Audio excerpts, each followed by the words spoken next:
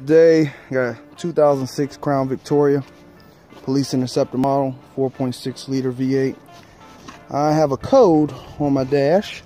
I'll show you. Already got a head start on what I'm about to show you guys, but it's okay. As you can see, I do have my steering wheel basically exposed, and that is because, cut that chime off for a second. That's because I had a shifter cable to break, and when that broke, I also replaced the neutral safety switch, or Ford calls transmission range selector.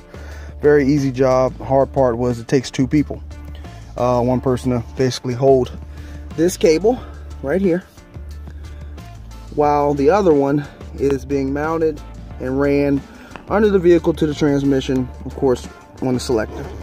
Not a difficult job, fairly easy. I did OEM, replacement. I didn't do much of aftermarket. The reason I did it, my cable was stretched. So yeah, I drove to the store one day. I tried to put the vehicle in park, and she kept on rolling. Put the emergency brake on so she wouldn't roll. Cut the vehicle off one side, got what I had to get, and yeah, when I came out, well, let's just say she wouldn't start. So after getting it towed home, of course, insurance paid for it. Good way if you guys have insurance on your vehicles, which you should have, especially in Virginia, it's required. If your car breaks down, get your insurance to do it. Don't pay for a tow, But yeah, I had it towed to the house, and after a little bit of YouTube videos and looking on forums and Ford forums and trying to figure out what the problem was, I actually played around with, like I said, on this 2006 Ford Explorer, there is a little dial. Let me see if I can't find it again. Oh, shit, I don't remember. There's a little, oh, there it is. That guy right back here, I'll point to it. This, oh, get my finger out of the way. That dial right there, like I said, once again, it's a 2006 Ford, a Crown Victoria police interceptor, but that dial adjusts to figure out if it's in park, so that, can register transmission in park, so you can start it, or neutral. Mine I thought was off, but it wasn't. So anyway, long story short, did that, fix that. Today's issue though, I have a code on my dash. I'll show you. So all my lights come on. Another issue too, my mileage doesn't show. Sometimes I can hit the dash, come on, illuminate, but I know how to fix that. Now you saw it blinking already. All right, my airbag light, it's blinking 3 pulses with the pause in between, another 3, and then it'll give me a chime of 5 times. Looking online on forums, YouTube, eBay, trying to figure out, who repairs it, Code 33 means a seatbelt pretensioner. Faulty circuit, or resistor, something's bad in it. Looked online, and most of the time it said it was the driver's side. However, some forums said it was passenger side. Me myself, I'm going to test the circuits both. I'm not going to show you both in this video, test them. You can find the videos on YouTube like I did on how to test them. But I'm going to remove the seatbelt pretensioner, basically seatbelt buckle and the harness, and disconnect it, and pull it out and test it, see if it's bad. Mine did say driver side. Hooked my scanner up to it, and it did say driver. And they said that's the most common one to go bad. However, I am going to test both.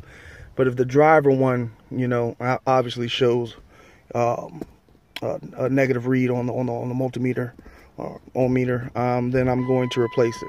There's the chimes I was talking about. It's going to do 5. That's 3. That's 4. That's 5. Okay, that's what it'll do. It'll blink, like I said, intervals 1, 2, 3, pause, then another 3, 1, 2, 3, and then after that, the light stays on. So I found out what the issue is. I am going to remove it. Right now I have the rear bolts out. Can't really show you. I'll show you a little rust back there. I don't know how to clean that up and sand down and clean it out. Okay, sorry about that, guys. My cousin came up to me. Yeah, Redskin fan, I know. Yeah, she had a couple questions. I'm sorry I had to pause it, but I'm gonna go back and make that edit. I think I will. I don't know how to do that. Anyway, got the seat taken off. Here's what you're looking for. There's 2 connectors. I seen a video. Guy tested these. You know, there's a little clamp in there. You know, pull it out, test it with the multimeter. I'm gonna do that. But anyway, I'm about to unbuckle the seat belt right back here. I gotta pop it off.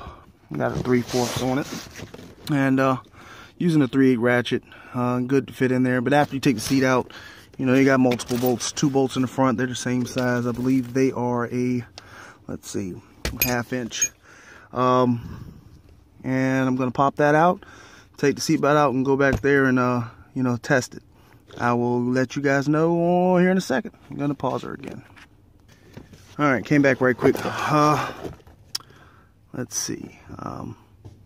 There was a, oh, looks like that's my problem right there. Well, looks like I found my problem, guys. I got a bent splice wire right there. Well, that might be my solution. Might not have to spray or clean her out and test it. I might see. But anyway, your seat belt. There's a little bolt back there. Let's see if I show you. Excuse the mess in the mind, but right here, it's a little bolt. It sits on. I'm tapping it.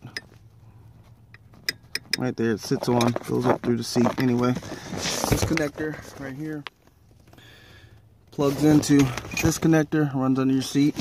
Like I said, 4 bolt. Easy job, easy job. Very easy job. Well, I'm on right now. I think I have found my issue. Look at that, guys. Let me see if I can get it to focus. Come on, focus, baby. There, up. You're almost focused. Focus, focus, focus. I'll back her up some. Anyway, as you can see, a little bit, I guess you can see, but I have a splice wire there, basically from the seat rocking back and forth. It's like she tore through the boot. Oh man, oh man. Well, that just might be my problem right there.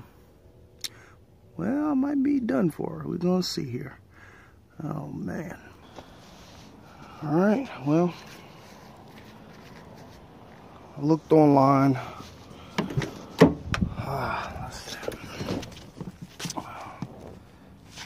Looked online, and I found a service that repairs these. Unfortunately, I'm not that good electrical, so I'm probably gonna end up sending this bad boy in and have them run a new wire. It doesn't look that bad. Maybe I can hit it with some good. I don't want to solder that. As you can see, guys, I have no idea how to fix this.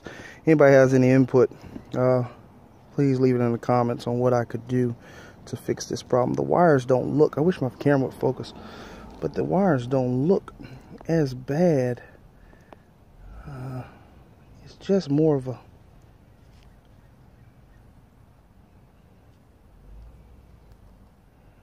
I'm trying to get the focus. It doesn't focus worth a shit.